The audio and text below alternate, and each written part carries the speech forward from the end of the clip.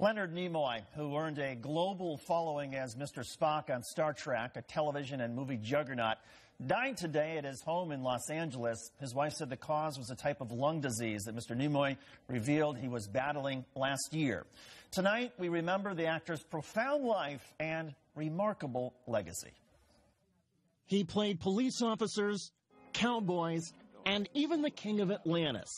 But in a career that spanned 65 years and scores of roles, there was one that powered Leonard Nimoy into the status of intergalactic icon.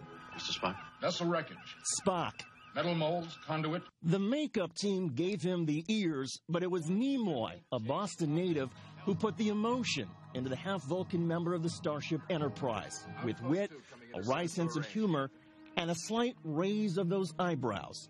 His Spock personified the eternal human dilemma, to live life based on reason or succumb to the dangerous irrationality of emotions. I love you. Nimoy made the character his own. Live long and prosper. Image of Serac. Spock is definitely one of my best friends, the actor once said. When I put on those ears, it's not like just another day. When I become Spock, that day becomes something special. And Nimoy himself was something special. A jack of all trades in Hollywood, he was a successful director whose films included the hit I Am Too Cold, 3 Men and a Baby. He was also an accomplished painter and author. He even made record albums. Bilbo Baggins, the bravest little hobbit of them all. After Star Trek, Nimoy appeared in the series Mission Impossible, had many guest starring roles, and even did some memorable television commercials. I'll see you inside. Reaction to his death illustrated his wide-ranging appeal. President Obama, quote, "Long before being nerdy was cool, there was Leonard Nimoy. Leonard was a lifelong lover of the arts and humanities, a supporter of the sciences, generous with his talent and his time. And of course, Leonard was Spock. Cool, logical, big-eared, and level-headed, the center of Star Trek's optimistic, inclusive vision of humanity's future." NASA tweeted, "Rest in peace, Leonard Nimoy. So many of us at NASA were inspired by Star Trek. Boldly go."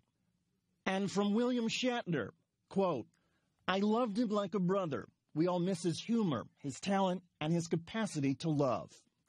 Nimoy's last public message to his many admirers was this tweet he sent on Monday.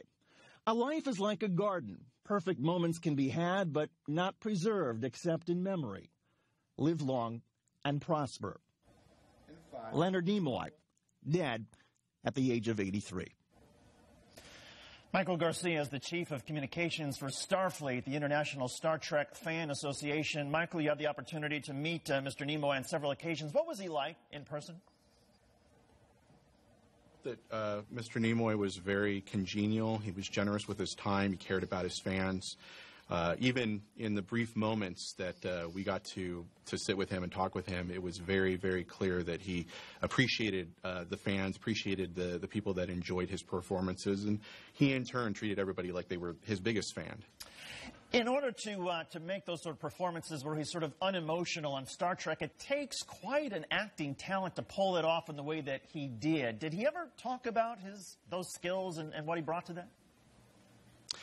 Not as such, no, but I think it was pretty clear in agreement with you that it takes a tremendous amount of talent to be able to portray a character devoid completely of emotion, and that we felt that in Star Trek, Spock was the wide-angle lens on the human condition, that they used his character essentially to talk about the human condition and examine it, comment it, and basically portray it in the way that it was supposed to be portrayed.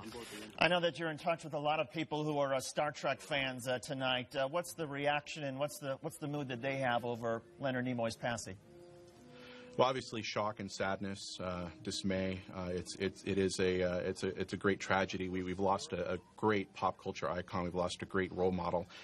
He had been in and out of the hospital, of course, and his most recent release seemed like it was going to be it seemed like it was a decent prognosis. So we were very shocked this morning and very saddened to learn that he had passed.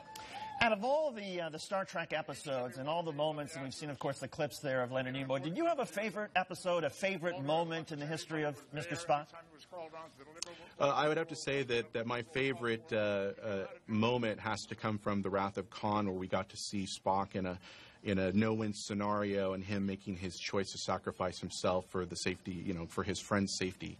That to me, that was my favorite moment and probably one of the pinnacles of his acting career. And how much of his acting was essentially a continuation of what he was as a person? I mean, so few of us managed to actually meet him away from the cameras. Was he the same person when you were talking with him or asking for his autograph as he seemed to come across when he was playing the role of Mr. Spock? Well, I think that he was, I think that in the role, certainly he definitely enveloped himself in the role when he was playing Spock. But when he was Mr. Nimoy, when he was Leonard Nimoy, I would say that he tended to carry the Vulcan ideology of infinite diversity and infinite combinations with him wherever he went. He lived it in his life, in his written words, in his interactions, both real and virtual. And, to that end, he basically became this big welcoming. He was big-hearted. He cared very deeply for others. And I believe he was in a class of his own. Michael Garcia, the Chief of Communications for Starfleet, the International Star Trek Fan Association. Michael, thanks for joining us. Our condolences to all of you on this loss. Thank you. Thank you for having me, David. Thank you.